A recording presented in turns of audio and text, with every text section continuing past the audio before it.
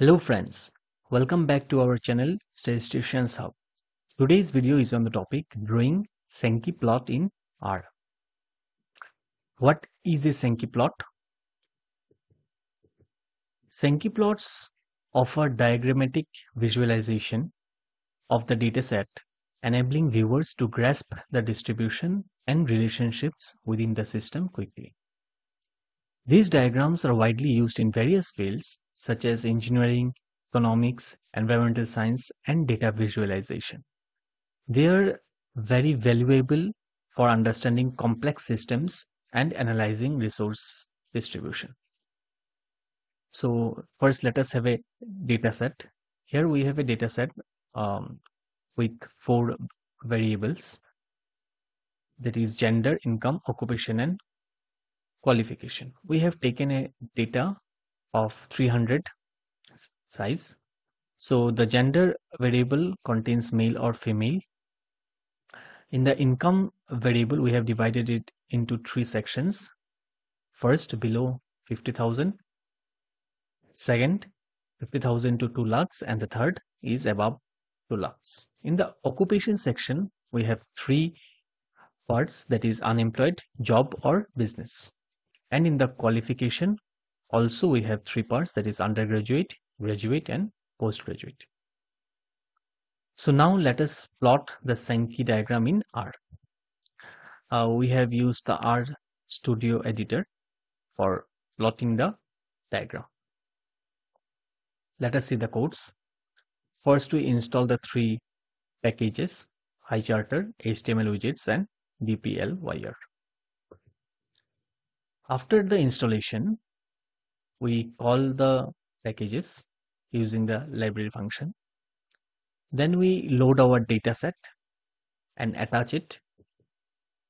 We assign another variables and select the 4 variables from the dataset D1, and then we give the command for our Sankey plot. Let us see what the output is. Here we have a visualization of the dataset where we can see the number of females and males who are having the respective incomes and qualification and occupation. For better understanding, let us do the following codes and run them in the software. So friends, here we have our data set. So with 300 data, we go to RStudio and then we run our codes.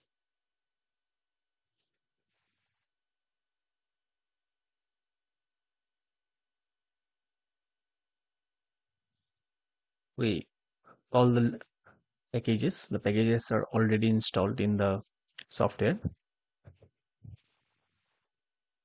Then we attach the data set and then we plot the diagram. Here we have our diagram. We can also see that if we hover around, we can see the number of the value that are linked from one specific variable to the other. We can see that there is a total of 139 female and a total of 161 males. Similarly, 49 males have a income of 50,000 to 2 lakh. In this way, we can study the data in a visualization format. So that's all for the video. Next time we will be back with something else. Thank you.